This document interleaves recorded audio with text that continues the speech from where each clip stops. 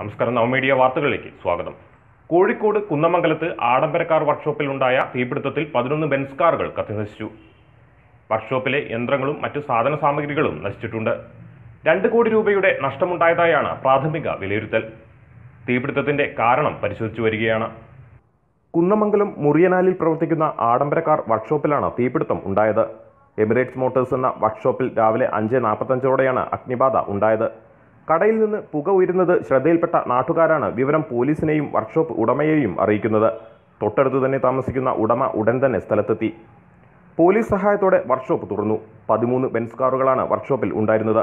ഇതിൽ 2 എണ്ണം മാത്രമേ ഉടമയ്ക്ക് സുരക്ഷിതമായി പുറത്തെത്തിക്കാൻ കഴിഞ്ഞുള്ളൂ. അപ്പോഴേക്കും മറ്റു കാറുകൾ കത്തിനശിച്ചു. ഇതിൽ പ്രവൃത്തികൾ പൂർത്തിയാക്കി ഇന്ന് ഉടമകൾക്ക് കൈമാറേണ്ട വാഹനങ്ങളും ഉണ്ടായിരുന്നു. വെള്ളിമാടുകുന്നു നിന്നുള്ള ഫയർഫോഴ്സ് സംഘം സ്ഥലത്തെത്തി തീയണയ്ക്കാൻ ശ്രമിച്ചെങ്കിലും നടന്നില്ല.